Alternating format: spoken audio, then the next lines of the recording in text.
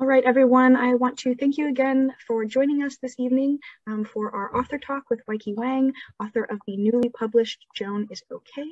My name is Emily Anderson, and I am the Assistant Adult Programming and Outreach Coordinator here for the Dauphin County Library System.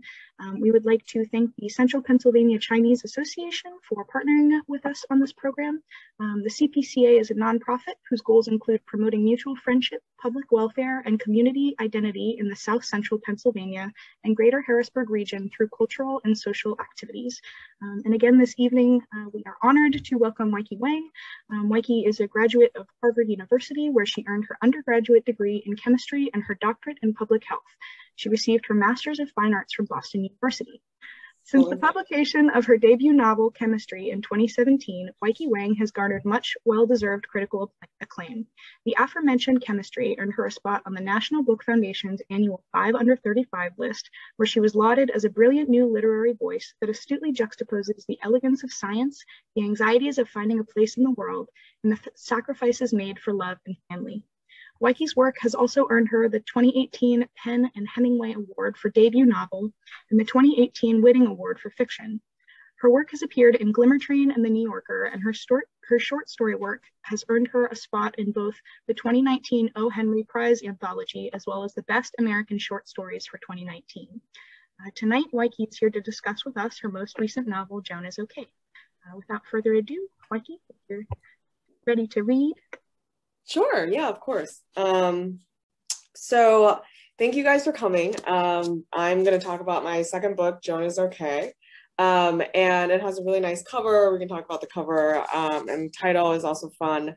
I'm going to start from, not really from the beginning, but a little bit from sort of the page 14. So the real context that you need to know is, by this point, and I'm not giving you any spoilers, but because by the second page, her father has passed from sort of, sudden accident, and she's gone to China for a weekend for the funeral, and now she is back at work.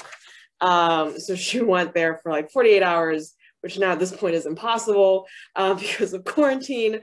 But when I was writing this book, I hadn't, none of that had really happened. So this is a little bit at the beginning on page 14. A common confusion is between intensive and emergency care. The latter is chaotic, usually on the first floor near the ambulance drop-off, in a room without dividers or enough beds. Someone might scream, "Doctor," and because no one answers, that person screams on. Intensive care is just the opposite. It's the best care that a hospital can give. And the room is quiet, except for machine sounds, alarms that go on and off. Just as radiologists know their imaging, ICU doctors know machines, ones that push oxygen into you, the almighty vent, ones that clean your blood, dialysis, the pumps, aka drips, that deliver medication and sedation through a central line directly to the heart.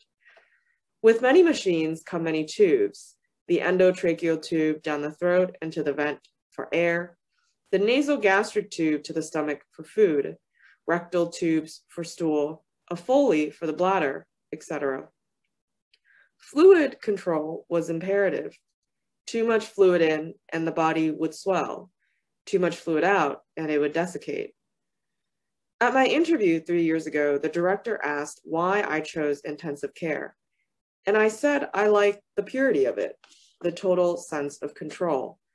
Machines can tell you things that the people attached to them can't, I said.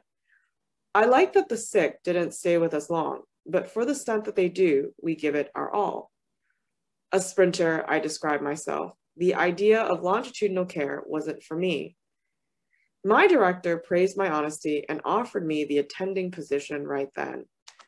More so than any authority figure I'd met before, he seemed to believe in me and agreed with my point about machines. From then on, I knew that we were a match. In any specialty, an attending is expected to lead and guide her interns and residents along in their careers. To become an attending, I had trained for 12 years. The job was to teach machine readings, and a question I liked to ask was, how is this patient interacting with her machine? What's the dance they're like?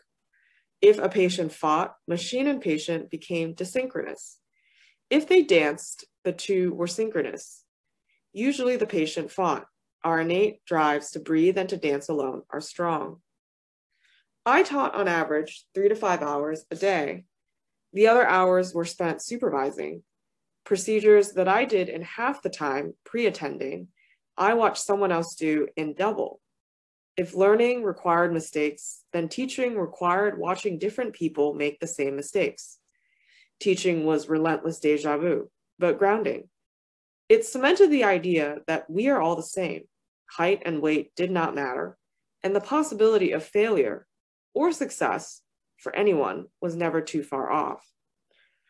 To streamline the instruction process, I had a habit of printing double-sided handouts.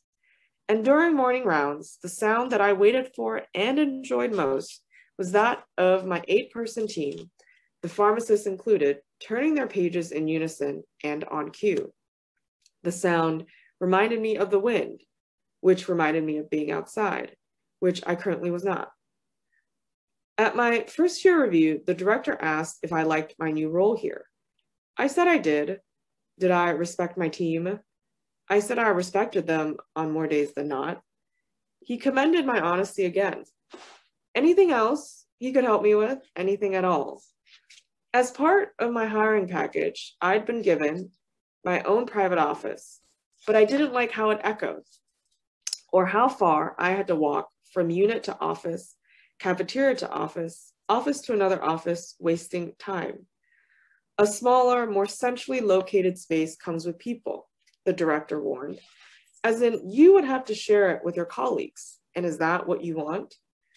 I said I would like to try. Soon I was relocated to a shared office with other attendings. The hospital had hundreds of doctors, but only 10 or so for 3 ICUs.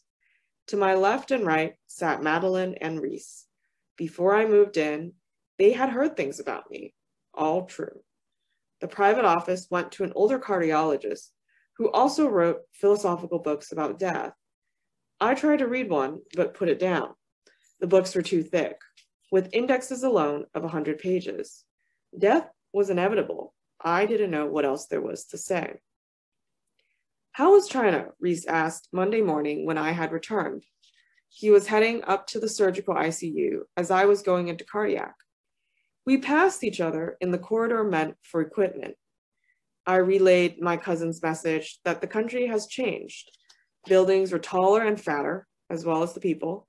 Obesity would soon be a problem, since food was ubiquitous, along with very high-tech phones. Everyone had a phone, and everyone paid with their phones. The economy was cashless. But how's your family, I mean? I asked why he wanted to know that. You never talk about them, he said, and then this terrible thing happens. I keep wondering if you and your father were estranged. Was there a small, teensy, generational cultural gap? To illustrate how teensy, Reese brought his pointer finger a centimeter away from his thumb. I said my father was entirely supportive of my path.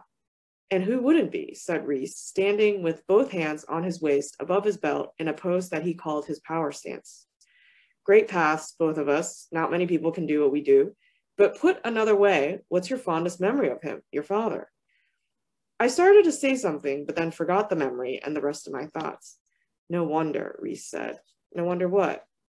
He didn't tell me and then quickly changed topics. How long have you been single? He asked. All of my life. No boyfriends ever? I shook my head. Fascinating. No crushes in school, no one-night stands in college. I said I was busy. But you weren't studying all the time. In fact, I was. I asked if he thought my singleness could have something to do with my personality. Your personality is fine. Maybe my looks? You're a vision. I laughed because I knew the kind of woman Reese liked. They usually had lashes. He was the vision and handsome enough to have his picture grace 3 of our hospital brochures for critical care. It has happened before. A family member comes in from the waiting room and flaps one of our blue leaflets around. Is this doctor in? They ask, pointing to the picture because they want only the best. Only this stately face of medicine for their unconscious and sedated loved one.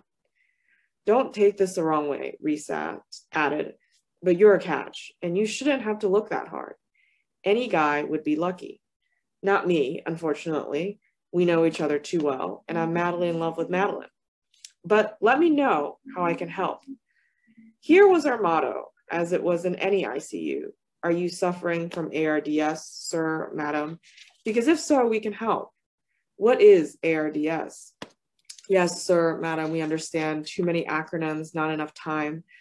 ARDS is acute respiratory distress syndrome, or severe inflammation of your lungs. Each ICU had personality.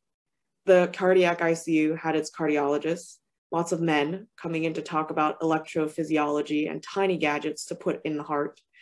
The surgical ICU had its surgeons and anesthesiologists, doctors who wrote the shortest and most indecipherable notes. The notes reminded me of haikus, and because I wasn't a literary person, I called my time in this unit difficult poetry. The medical ICU is my favorite. With no specialties and subspecialties, it was just me and my team, meaning I had full autonomy. I had the floor. The medical ICU saw any number of cases, and the lack of knowing what was ahead, to be in control but completely in the dark, was my jam. This unit was also home to ECMO, or extracorporeal membrane oxygenation, or my all-time favorite machine. 4 feet tall, 83 pounds, with tubing that could extend out farther from its body and into a person. ECMO lived only at hospitals and was worth the same amount as a luxury sedan. To keep someone alive, the machine bypassed the person's lungs and heart.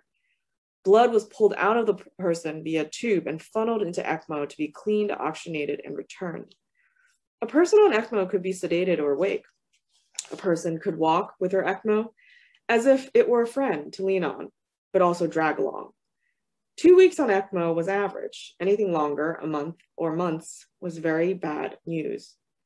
How could human engineers have created ECMO, I wondered? This boxy machine on a cart rarely needed maintenance, while in every public bathroom, everywhere, half the automatic faucets didn't run, and the only paper towel dispenser didn't dispense. When I saw Madeline later, she was giving me notes for my rotation into medical, and I was telling her that no coincidence to me, ECMO sounded like Elmo, that lovable red Muppet with the giant flapping mouth. I saw myself as its friend, as friend of ECMO, tickle me ECMO. You need to stop anthropomorphizing, said Madeline. It's true that I have thought of putting googly eyes on ECMO or drawing on a face. As I was telling Madeline about googly eyes, how a set of them can make anything funny, even a blood-pumping machine, I was also eating a bagel with strawberry cream cheese. Suddenly, she leaned over into me, and I thought she had fallen or fainted, but she was trying to give me a hug. Because I wasn't near a table, it was either drop the bagel or not return the hug. I dropped the bagel, napkin, and the entire paper plate, as Madeline had never been this welcoming before. If you ever need to talk, she said, mid-hug. At work, Madeline was a true badass, using only her fingers to teach, no handouts, and she could run a code with impeccable form. To run a code was to run the death algorithm, a series of chest compressions and adrenaline shots that had a 1 in 4 chance of bringing a person back. To call a code was to stop the death algorithm and to announce 3 out of 4 times that the person had died. Once the hug was over, I picked up the bagel and cleaned the pink smear off the floor. Thank you. Thank you so much. That was wonderful.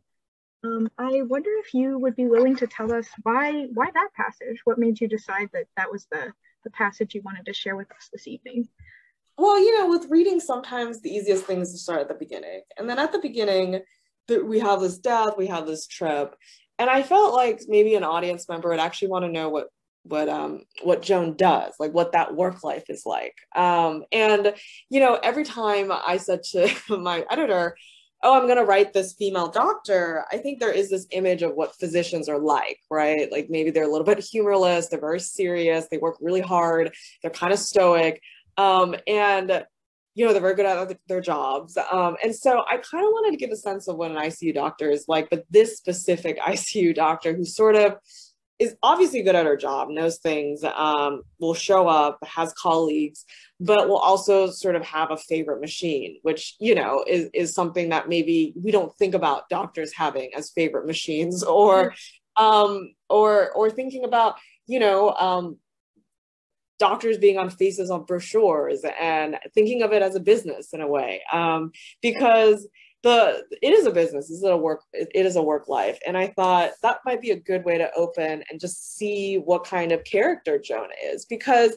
I never want, you know, the headline, oh, she's an ICU doctor, to turn someone off from reading it, because, you know, some people might think, oh, it's so scientific, I won't be able to get into that, or I won't be able to understand any of the lingo. And hopefully from that reading, you can tell that, you know, she has a very kind of specific way of interacting with people, but it really is written for everyone to understand and sort of to enjoy. It's not Grey's Anatomy. You know, if anything, it's probably closer to Scrubs, and kind of having that balance of humor with some of the seriousness of what being a doctor and being in medicine, like, yeah. And Joan is very funny. I will say, there were a number of instances in this book where she's talking about, you know, her coworkers or her family members, or just people in general that really made me take pause and chuckle. I don't know. I think it's interesting too that you talk about her having this favorite machine and having and liking something that has such a specific place in the hospital and is for such a specific job, because Joan, to me, I don't know, she goes through a lot in this novel of other people examining her and wondering, like, if she's doing all right. As the title would indicate, is Joan okay, right? And right. Joan feels very comfortable within her very specific place at the hospital, so much so that she doesn't want to leave it. That's another main point of conflict within the book, is, you know, her people in her life telling her, you need to rest, you need to take some time off, and she feels uncomfortable taking that rest. She wants that specific place. She wants to have her ECMO moment, right? Like, she wants to be a part of the functioning of the hospital, and always there, right? Just like ECMO, this machine is never going to leave this hospital, this like luxury sedan. She also just wants to stay there forever. And I think part of this is, you know, it's obviously the workload of medicine is very notorious, but I think it maybe taps into anyone who's kind of a workaholic and sort of loves being at the place of work. And I think what the pandemic did, for me, at least as a writer, I just work from home, so it's not a huge deal. But for a lot of people where they had this like workplace that they just went to for work, right? And that was sort of where they felt useful and where they felt needed. That sort of got destroyed for them during the pandemic. And I think this idea of place of work is something that, you know, we think a little bit more now, since so many things are hybrid and home, and, you know, there's just no like divider anymore. Yeah, absolutely. Yeah. Sorry, did you say something? Yeah, sorry. There's a small section I wanted to read on page 92. She says, at face value, medicine was still a meritocracy, and the most straightforward path that I could take. Moving through the ranks had less to do with what I looked like or my family, but had everything to do with the amount of effort I could put in. No culture except the work culture, and showing up as much as possible for as long as possible to do your job, which was not always easy, but it was simple. Bring that person back from death's door and gold star. I thought that was a really kind of summative moment in the text, and kind of just talking about how Joan is feeling as she's grappling with the sudden loss of her father, and all of a sudden her coworkers and her neighbors and her family members decide to start questioning, like, is she all right? What is her place in the world? Whereas she has found her place in her eyes. She feels very comfortable where she is. So I guess I was wondering if you could talk to us a little bit about kind of that disparity between, you know, sorry, let me try to find a way to ask this question. How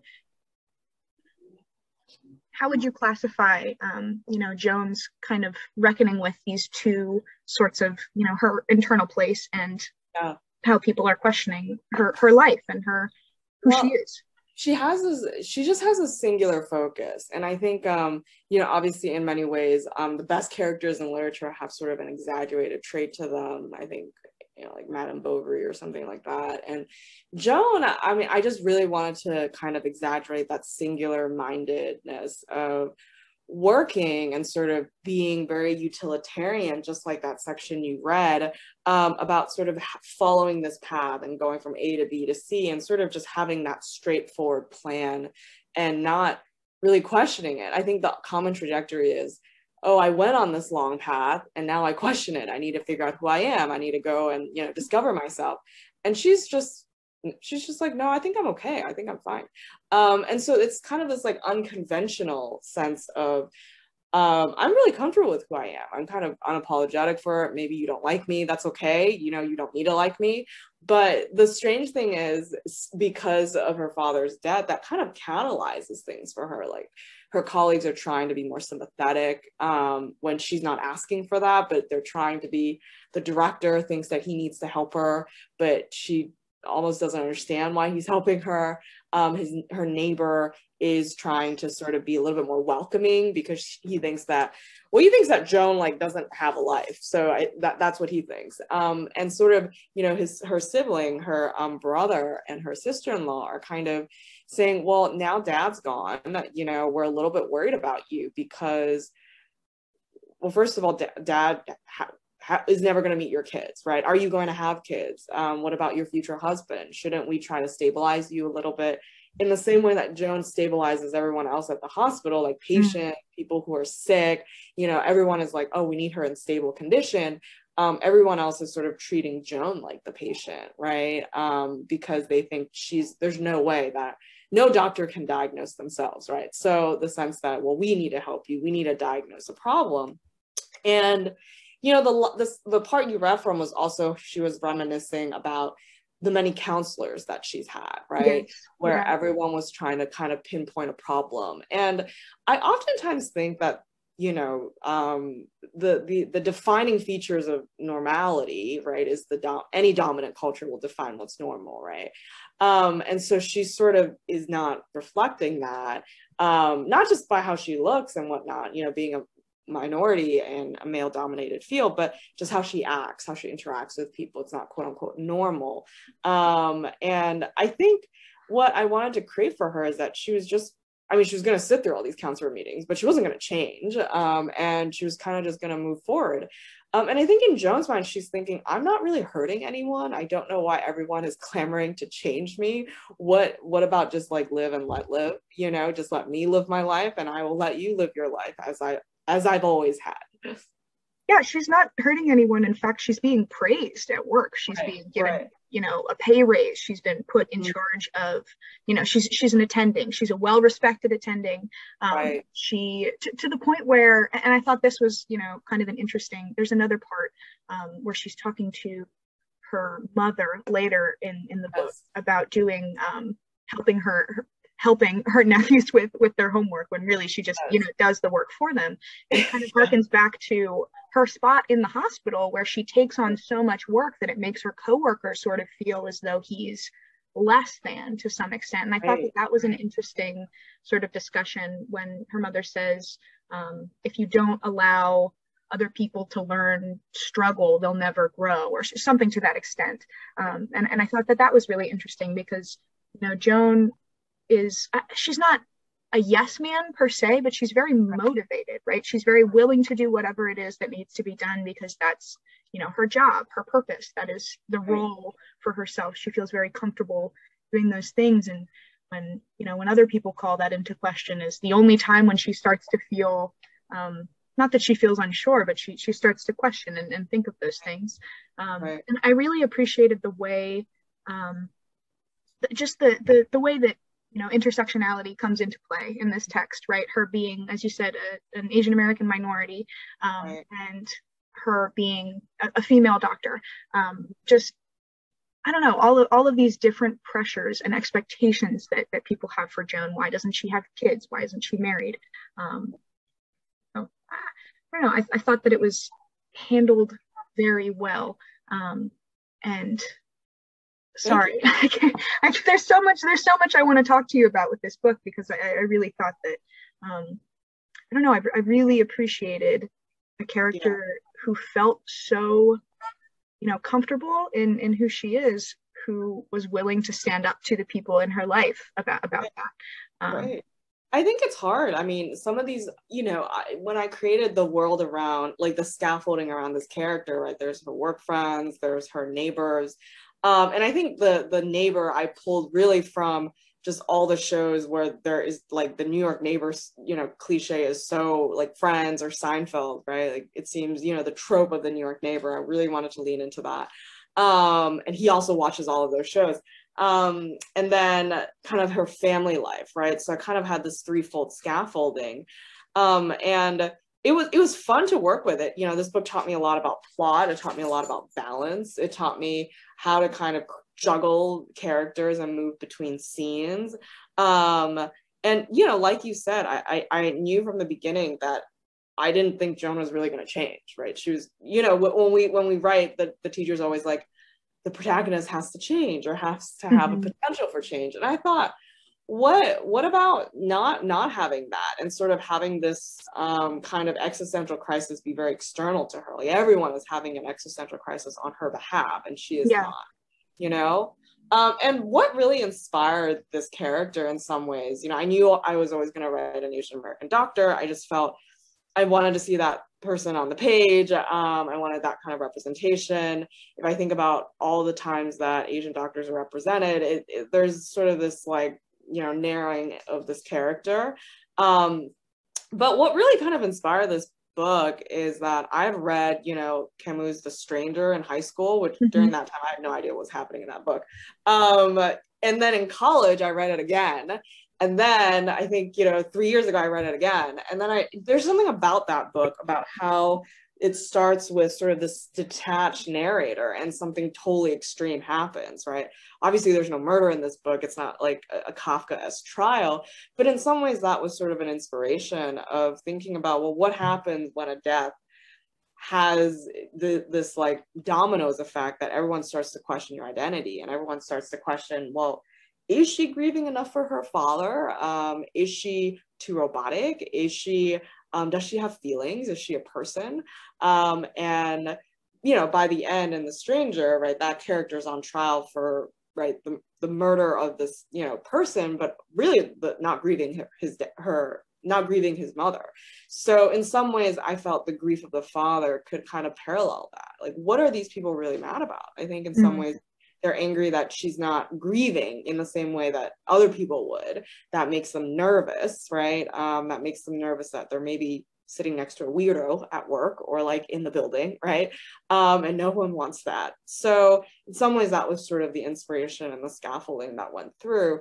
But Joan has just such a singular voice that I couldn't really change it when I wrote it. I mean, she just has a certain way of thinking about things. And sort of like it is narrow, but it's also kind of gets broader as she becomes a little bit more self-aware later on. Well, I think it's very specific to her experience, right? Because she does talk a lot about having to not necessarily come up by herself, but it's the experience of the child of immigrants, right? Like having to translate tax documents, having to talk to people on the phone, having to kind of grow up a lot quicker in ways that you might not expect a child to have to do. And then she talks about having, her family her parents go back to China as soon as she, is it when she gets into college or when she graduates? When she gets into college, her to like, see you later, drop off, and then we're gonna go back to China. Right. And in some ways, the reason I wrote that is not only do I have friends and peers in which that has happened to, it sort of felt in some ways like a sense of like the ultimate sacrifice. I'm giving this country for kids, and I'm gonna go back and go you in this place, go figure it out, right? Be a good citizen, be a good person, contribute to society, and we will see you later. So in some ways, it's like the ultimate parental sacrifice of kind of giving over these kids to sort of like the workforce of America. And that's something I wanted to kind of think about, because Joan is the workforce, like 25% of health professionals are Asian. They represent a huge portion of the people who are on the front lines for the pandemic and for just all things. But it's also a service industry. So I think it's one of these things where Joan is thinking, am I like the same thing as a car mechanic, or am I kind of this prestigious role, right? Am I am I help, you know, I have to help anyone who comes to help me, right? That's a service industry, but doctors are always exalted as, you know, like think about House of God, which I was not going to write, but those are kind of the medical books that I had read before. You know, doctors somewhere in between, I think, God and car mechanic. Mm.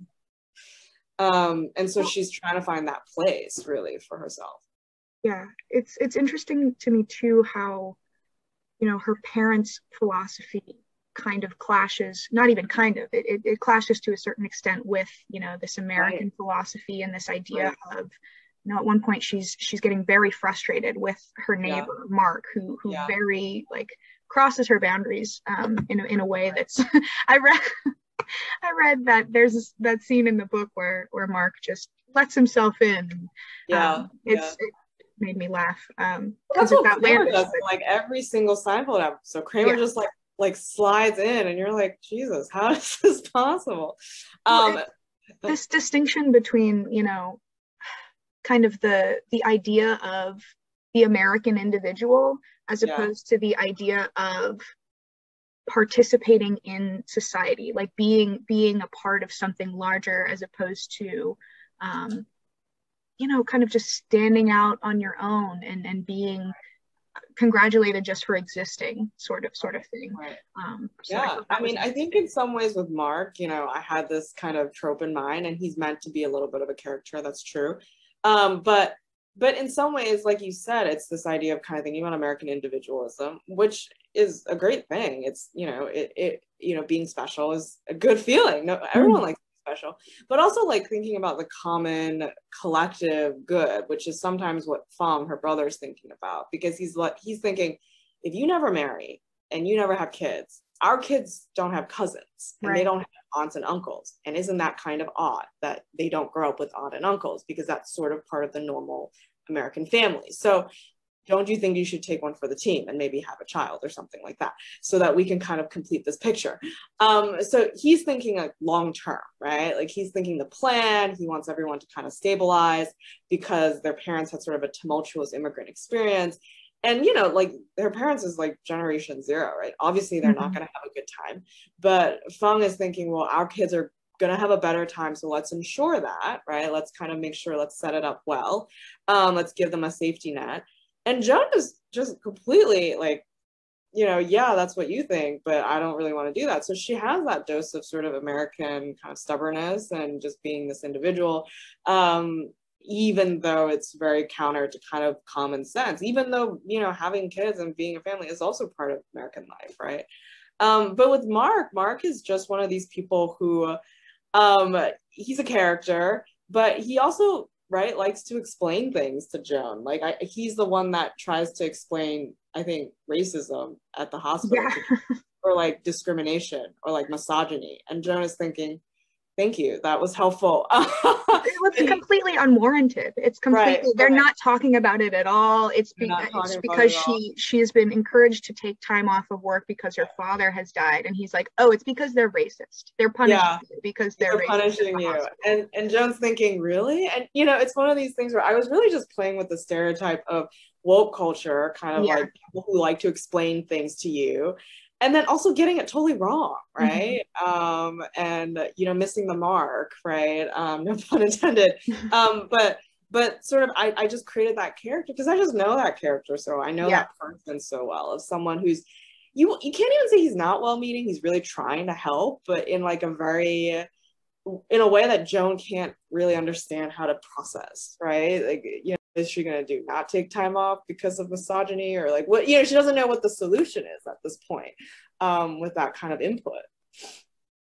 Yeah. It's such a funny, I don't know. I thought he I'm was, trying to make HR funny because HR is so hard to deal with. Like hospital HR, bureaucracy, as you know. I mean, you do sort of feel, you know, I was a clinical researcher for like 2 years, and sort of the amount of time I just thought about paperwork and just like how inefficient paperwork was, and like how I was going to many different floors to do the same thing. yeah. And then I had different paperwork. And I don't know. I just, you know, I was sort of reflecting on the comedy of that, and sort of how bureaucratic a hospital can be. It is a life-saving place, of course, but it's also a business, and it's run like that as well, in terms of sort of solidifying our brochures and solidifying accounts payable and sort of making sure that everyone has mental wellness or whatnot. Yeah, I actually, now that you mentioned that, I did want to talk to you a little bit about your background in you know, medicine and public health, and kind of the transition from your areas of scholastic study into you know, writing about them, and kind of that sort of journey and how that began. Yeah, I mean, writing was really kind of an accident in terms of my undergrad at Harvard was in chemistry. I think if I'd done chemistry elsewhere, I probably would have been a happy chemist by now, but Harvard really sucks the soul out of a lot of fun things. So, you know, that taught me I maybe didn't want to become like a serious chemist. And then after that, I was in clinical research for a few years because I was thinking, oh, I'd probably be pre-med. And sometimes I think pre-med, pre-law, it's just like a track that, you know, now that I teach undergrads, it's like, I don't know what to do. So I'm pre-med, you know, I don't know what to do. So I'm pre-law. There's so many other occupations out there, and there's so many ways to make a living other than these like very, very solid tracks. So I was pre-med. I worked in the cardiology floor of a hospital. Really turned me off of cardiology. I don't know, sometimes maybe it's me, like maybe it's like how I interact with the world, but worked with a lot of cardiologists and realized maybe that wasn't what I wanted to do. And you know, realized that I kind of liked research. I really did like thinking about problems and solving problems, and kind of thinking about, you know, large scale data, large scale problems. And so I went into public health and epidemiology. And when I graduated epidemiology, I liked it, but I think I didn't like it enough to be like, I'm really dedicated to epidemics, because I thought, when are we going to have an epidemic? You know, Surprise! Surprise! Right. And I thought, how, you know, it's not going to be a thing. We're never going to have an infectious disease epidemic. And then during that time, I had done an MFA at BU. I was lucky enough. I had really generous teachers, really helpful peers who kind of got my thesis to chemistry, which was my first book. And sort of this idea of, you know, preparation and luck kind of working out at the same time. The book found a publisher, and, you know, I was able to kind of continue working and writing and teaching.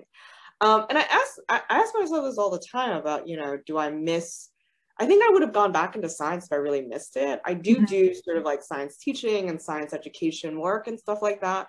But I think I don't miss sort of like being on, you know, being sort of at the forefront of like research in that way. I do like being sort of on the forefront of thinking about literature. What can I do to the modern canon? What can I contribute to literature? What can I do for, you know, Asian American representation, and things like that.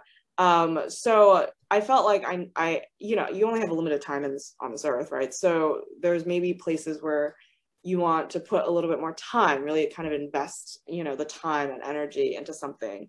And that was writing for me. And after chemistry, I was really terrified that I would never write again. And then, you know, I had a year of, I don't know, crying. And then I got over it. And I wrote Joan, and went through a lot of edits with my editor. And, you know, kept writing stories. So sort of just like honing the craft and practicing, teaching, you know, I really loved it, in terms of sort of putting together this strange writer's lifestyle. But it is sort of like ad hoc. It is sort of, you know, you find an opportunity and you jump on it, right? Or you find an idea and you sort of investigate it. In some ways, research did prepare me really well for that, because you're always in the dark. You know, like Joan said, you're in total control, but you're in the dark, right? Like as a writer, you're in total control of your novel. No one is ever going to tell you what to write or how to write it, which is wonderful. The autonomy is great. But you have no idea what you're doing for like 2 years, you know? So you're really just like kind of figuring it out and figuring out the pieces, and this might work, this might not work.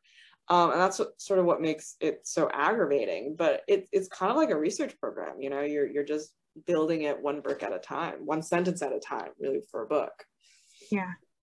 So about chemistry, I'm wondering if you would be willing to talk to us. I know it's been out for a couple of years now, but I have a question. Yeah, I was just wondering if you wanted to talk to us a little bit about that. And then I had a specific question because I know that in some of your other work and in chemistry, you've got characters, main characters who go unnamed, right? Right. And so Joan has, I mean, she has a name. She's on the cover of the book, the title of the book. And so I'm wondering, and my thought is that probably because again, you had a very specific person in mind that you wanted to write about, right? Like a very Right. like, do you think that now you'll go back to writing nameless characters? Do you think that you'll continue to think of specific, I guess, like you just said, kind of yeah, no, I get this is a good question. I mean, I think with names comes sort of like identity issues, and that's just inevitable. And I think I need to think hard about if I want if I want to tap into those issues, I might just do the like artsy thing of just putting the initials or putting, you know, a letter to represent the name. I don't know. I think it really depends on the piece. For Joan is okay. The name in the end means something because, you know, she goes into like who named her, why this. Sure. And I wasn't going to just let a name like Joan go if I couldn't get into that. And I think it's important. I think it's important to think about Joan as this, like, I love the name. It's sort of like, it's my best friend's middle name. I met 3 Joans in college who went on to become doctors, oddly enough. I think maybe I should just send them these books. But you know, it's sort of like a really strong name. I like the monosyllabic aspect of it. I sort of like how it looks. I like J's. And then it was an easy way to translate that name into Chinese. And it's a nice name to kind of play with nicknames. As you probably could guess, my name had a lot of nicknames growing up. I think, you know, everyone had a nickname for me. And so in the book, you know, her mom calls her like Jonah because she like can't figure out that Joan is 1 syllable. And then her brother calls her by her Chinese name, like Joan. And her sister-in-law calls her Joni because it's kind of like a little sister, big sister thing. So I think it's sort of a way that with the name, I really wanted to make it matter. And everybody in our family calls her by a different name, you know? And her dad just calls her Dr. Daughter. Like Dr. Daughter, yeah. Her dad doesn't even call her by her first name. So I think I wanted to play with that aspect of, you know, the nicknames that we generate around this character. And then no one really, her doorman calls her Joanne, you know? So it's this sense of like, kind of like a fractured identity in many ways that she has to sort of live with and kind of reconcile. Yeah. Very cool. Thank you very much. Yeah. We have about 15 minutes left in our time together. So I want to open up the floor to our participants this evening. If you would like to unmute your microphone at this time, or if you would like to type a question in the chat, please feel free to do so. If you need any help with doing that, your microphone icon, if you hover over the screen with your cursor, should be in the lower left-hand quadrant of the screen.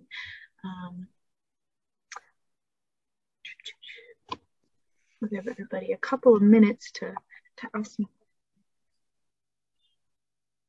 I have a whole page of notes here that I wanted to talk to you about things. I'm not sure if we got to some of them, but there's really so much to talk about with this book. I think there's a lot of layers. I really appreciated. Sure, yeah. The family dynamics and this idea of familial expectations and living up to, or not necessarily living up to what other people think should be, you know, the outcome for you, right? Right. Right. I really enjoyed this. I'm happy to talk about that. So, you know, parental expectations, because she's a child of immigrants, it's just unavoidable, right? When your parents sort of give up this much of their life to restarting, there's sort of this expectation of what the parents want, success, and, you know, quantifiable levels of success. But what I really did not want to do was paint the parents like villains. You know, they have had a tough life, but there really is an expiration date for when you can blame your parents for your problems, you know? So I think a lot of the identity issues that she has, yeah, sure, her kind of tumultuous childhood might have contributed to that, right? Of course it did. And her having to, you know, help her parents with English and be sort of the spokesperson in the house along with her brother and sort of fill out forms by herself, and sort of kind of like figure things out on herself, that probably bred a little bit of resentment. But in the end, that's just how the cards played out for her family, you know, and she's not going to change that. Complaining about it is not going to change that. Blaming her parents is not going to change that. And so I think she's, you know, what I wanted to do with like these kind of Asian parents, and well, I'm very cognizant of the sense of I never want to vilify Asian parents ever, because I never want it to seem like these kids are so ungrateful that, you know, the parents are there. Because I do feel like that sometimes that's the narrative, that Asian parents are so strict and they're so, you know, like emotionally and mentally abusive and et cetera, et cetera. But like, who's telling these stories? The kids are, right? Because they have mastery of the language. And the parents are never going to tell these stories because they're sort of like, you know, they have imperfect English. But an imperfect English and imperfect does not mean they're imperfect people 100%, right? Or they're imperfect mentally. And so I was very cognizant of, you know, the expectations are high, but I wanted the parents to sort of be endearing as well, and those are just the circumstances. That's just what happened. And I don't think Joan actually feels, you know, any kind of hate or resentment towards them or bitterness. She just wants her mom to be comfortable, and she wants her brother to be comfortable, and likewise for them as well. Joan's mother was one of my favorite characters in this book as well. I thought that she was very funny. She was also very sure of herself, and what she wanted, and yeah. I really liked her character. We've got a couple of questions in the chat. The first one, it seems like a big jump from your technical early college experience to an MFA, and someone wants to know what drove you to working on your MFA. Yeah. Well, I think I was, you know, just at that time, I was sort of year 4 of my PhD, and that year is sort of like really the, you know, the dark black hole, the soul. You're just a little confused. I'm studying for my quals, and then I was, you know, you think, oh, why not just try something new? Why not just like blow up the house or something? It's dumb, but that's what I was thinking at that time, because I sort of had a dark moment of the soul. And then so I just applied to the BU MFA program, sort of like one of these things that you do after you drink like 4 glasses of wine. You're like, I'm gonna do it. And then lo and behold, I got in, and I thought, well, I can't give it up. It's free, right? It was like a free, I didn't have to pay tuition. Yeah, and I mean, they didn't pay me anything, so, you know, but I was like, oh, why not do it? And I definitely didn't want to go into debt for a writing degree, but I thought, you know, why not do it? And being kind of this like crazy workaholic that I am, I was like just add it to the plate. And it was really fun. I have so many good friends from that program. I love the teachers. I wouldn't be here without that program, but it was quite hard to juggle the two. I felt like one morning, you know, I was sitting there looking at sort of like statistical tables, and then in the afternoon I had to talk about like metaphors and like, you know, like abstract things, and then at night you're just like kind of trying to put all those things together. But I think the mixing of things in my mind has really helped my writing, because I'm able to sort of just like, it's sort of being bilingual, right? It kind of just like opens up some neural networks in terms of fluency, in terms of just thinking, and not taking yourself too seriously, I think, about certain things. Yeah, definitely a merging of the left and right brains. Yeah. I'm going to kind of combine these next 2 questions into one.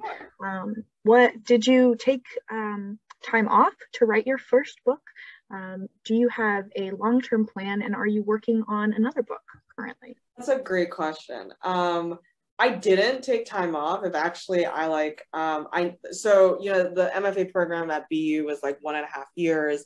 And when the thesis was turned in, I realized that this was the last chance, like Hajin and Sigrid Nunez were going to read my thesis. And so I pretty much just like pedal to the floor, kind of was working day in and day out trying to get this thesis to be good so I don't embarrass myself, right? And so I got it in, you know, and they didn't say anything for 2 weeks, and I thought, oh man, they hated it. But But then Hajin sent me a really nice email, and he's like, do you need an agent or do you need an editor? And can we kind of get this book out? And that really started from there. And, you know, I think if anyone who's listening, who's thinking about this stuff, honestly, a lot of the times, no one is going to ask you to do the work. No one's going to ask you for the book. No one's going to ask you for your labor of love. But if you put in the labor of love, sometimes you will be rewarded for it, right? So I think it's like the faith that I had in myself for like the 4 months to produce something. And that was not what happened with this book. Oh my God. I turned in this book February 2020 with no pandemic in it. And then, you know, having to rewrite the second half of the book with the pandemic in it, because no person would believe that the pandemic wasn't happening. So that this book took much longer. So I don't really take time off to write things. I sort of have the schedule. I write in the morning, I teach, and sort of do my other jobs in the afternoon.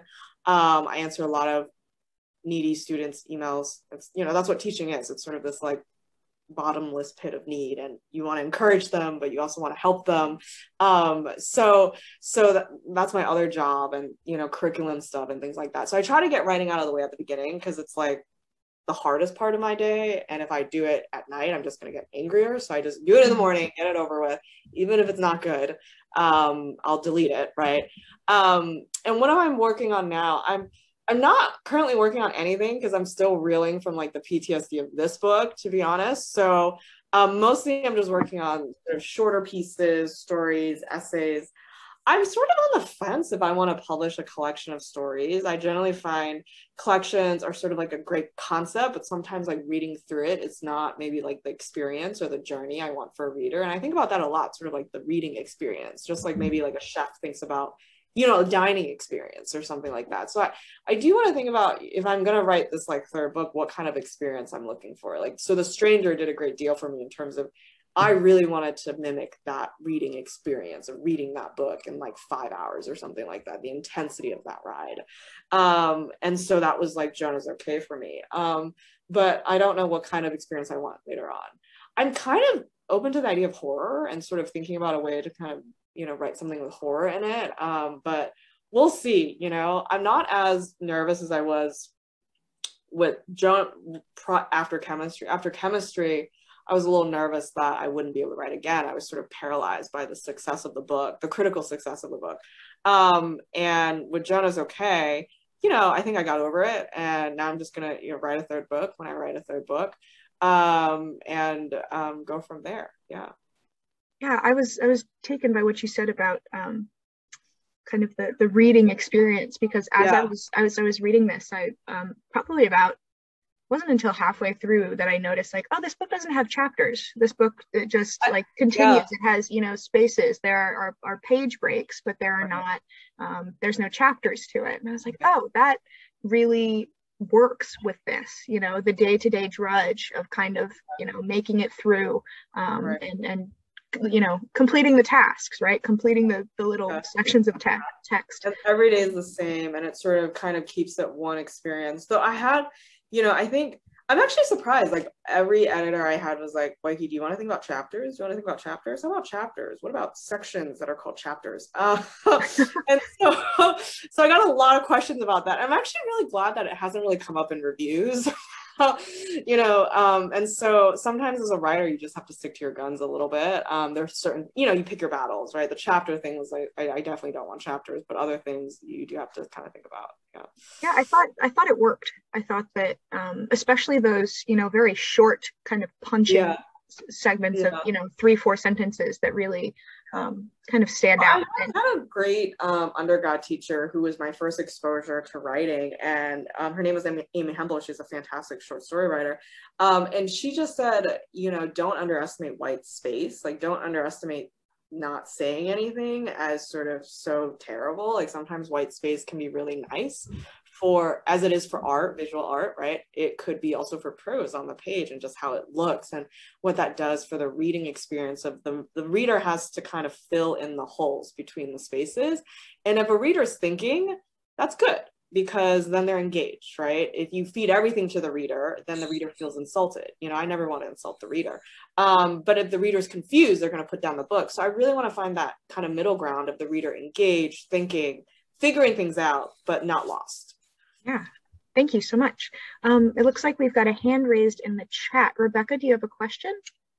Yes, I just started to really get into horror. So I would be really interested in what type of book that you would want to write. And I've read a lot of translated horror. So some of them have just kind of blown me out of my seat.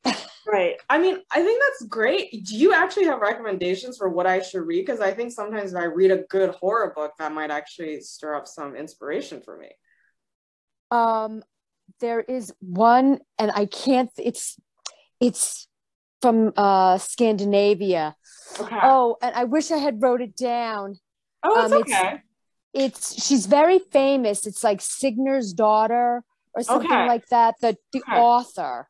Okay. Oh, wow. I'm so upset that I might have it. No, I don't think I do. I mean, it really frightened me. Okay. So I'll look that in a Scandinavian Signer's Daughter. I'll look into, I mean, I don't know that much at all about the genre, but I'm definitely open to learning and just trying something different because it is really memorable. Yeah. I'm so sorry that I can't think of it right now. You caught me off guard. No, it's okay. I don't mean to do that at all. No, you didn't. No, you didn't mean to. But I never thought you were going to actually say horror, and I was like, oh my gosh, she's saying horror. Yeah. Thank you. Of course. We've only got about a minute left of our scheduled time, so I want to make sure I go ahead and I'm pasting right now the catalog entry for Joan is Okay in the Dauphin County Library System catalog. Unfortunately, all of our copies, digital or physical, are checked out right now, and we have some holds. Oh, but please put yourself on the hold list. This novel is truly a treat. I very much enjoyed reading it. I'm not just saying that because you're here. I really liked it. I really liked Joan. I really appreciated the nuances of her, experience and her personality and the things that she goes through. And I don't know, I think it's important to read books by and about people who experience things differently than us and have different lives and goals and life paths. I also want to quickly, I'm also sending in the chat a link to Weike's website if you want to check out that. Weike, is there anything that you would like to plug before we end our time today? Well, if you go to the website, on the left side, there's a tab that says dog, and then you get to see a cute picture of my dog. That's a reason. You click on it, and then the bottom thing under contact is dog. I put my dog on a stroller seat with another person's dog because they had twins, and we just strollered our dogs through Central Park. It's a very cute picture. I can confirm that you just got it. But anyway, that's my dog. I'm very proud of him. Icing on the cake. Icing on the cake.